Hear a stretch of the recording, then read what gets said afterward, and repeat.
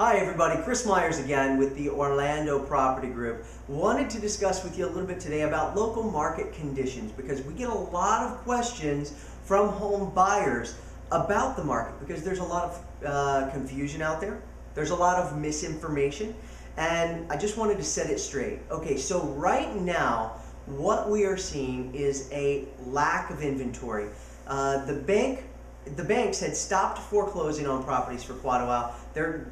Now they're foreclosing once again, but they're looking for alternative solutions to help homeowners and not having to foreclose on quite as many. That's created a lack of inventory in the market. So with demand still very high due to prices and interest rates being very low, it's created a very heavy demand on the low amount of inventory that's out there. So we're seeing multiple offer situations. We're seeing homes being bid up above asking price. We're seeing homes sold within 1 to 2 days, sometimes within a couple of hours of it hitting the market.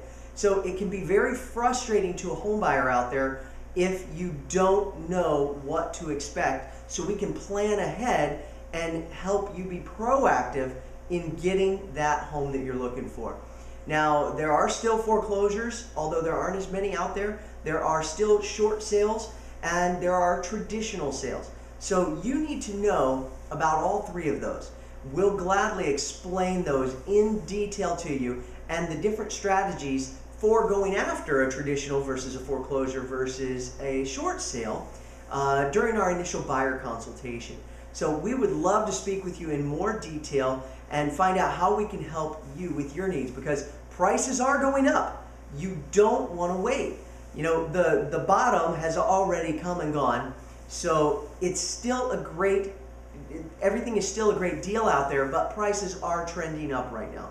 So don't wait to call us. Get off the fence. Give us a holler, 877-586-2636, 877-586-2636. Thanks so much and make it a great day.